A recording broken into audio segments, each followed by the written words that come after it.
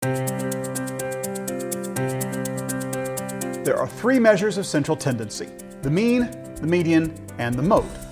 Now we're going to talk about the mean. The mean is the score located at the mathematical center of a distribution. The mean is the most commonly used measure of central tendency when we have interval or ratio level data, what we have also called scale level data. And the mean is most commonly meant when someone talks about an average. It is possible to call the mean, the median, and the mode all the average. But we want to be careful about how we use that word average. It implies the mean. We want to be aware if someone is trying to mislead us with statistics by calling, let's say, the median an average. It's important that we distinguish. If we use a mean and call it the average, that's what's expected. But if you use the mode or the median, you can call it an average. Just be sure that you specify that you're using the median or the mode. Later, when we learn about the normal distribution, we will discover that the mean, the median, and the mode are approximately equal in a normal distribution. We will also use a comparison of the median and the mean as we learn about skewness. When should I choose a mean as my measure of central tendency? The mean is an excellent planning value.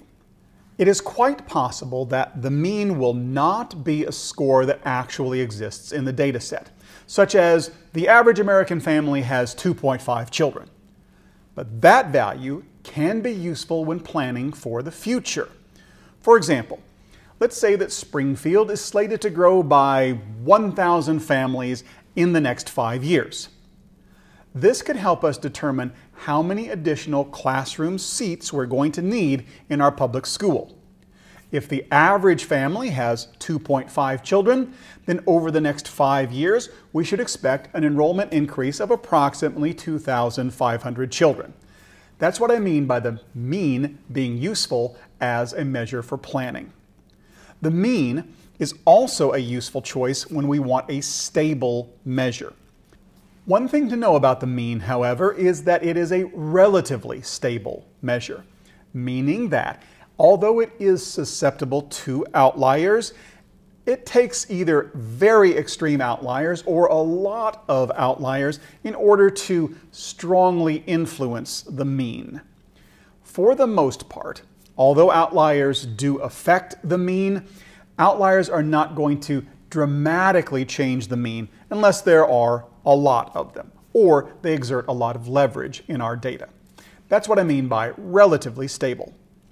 But in order to use the mean, the data must be at the scale level. We can't use a mean with nominal or ordinal data. And think about why that would be. Nominal data, the numbers don't mean anything. They can't be added or subtracted. There's no math that we can do with Jersey numbers. Ordinal data, the difference between first, second, third, fourth place can't be meaningfully combined so that we say the average was finishing 2.5 place.